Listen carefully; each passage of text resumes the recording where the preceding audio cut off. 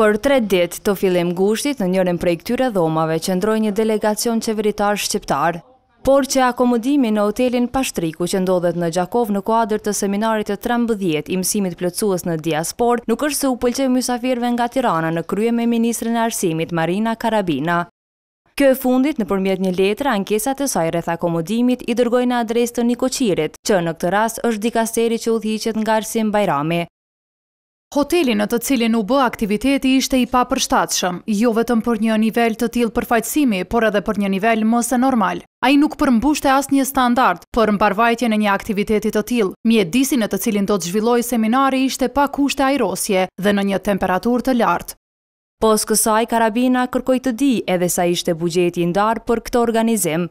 Ministri i Arsimit kërkon gjithashtu të informohet se sa është buxheti ofruar nga pala shqiptare dhe ajo kosovare në përputhje me marrëveshjen mes dy vendeve dhe si është shpenzuar ai në rastin e seminarit të 13 të mbajtur në Gjakov, duke marrë në konsiderat situatën dhe kushtet të cilat u konstatuan prej vet ministrit të Arsimit.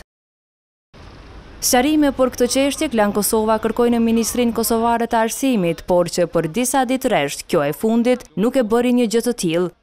Sipas tyre, ministrja nga Shqipëria ka sqaruar se çdo gjë ka qenë në rregull gjatë qëndrimit të saj në Kosovë dhe se përfoljet në media dhe portale lidhur me akomodimin nuk janë të sakta, por ndryshe pohojnë nga Tirana zyrtare.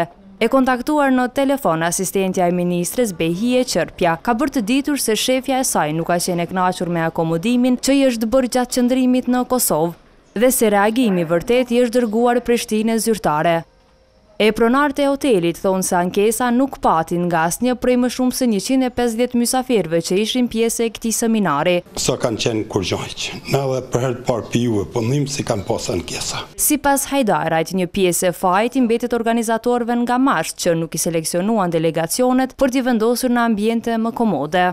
Mja nxo për të madhe pse si kanë dallu gjinën. Ata vetë mi qitë dofshë, nëse në pyetje ministresha, mi qitë në edhomë në jo matë funksion matë nëllë. Në fakt, një nga pjesëmarrësit ka bërë një reagim ndaj ministres Karabina, e të cilin e kanë shpërndar edhe zyrtar të Ministrisë Kosovare.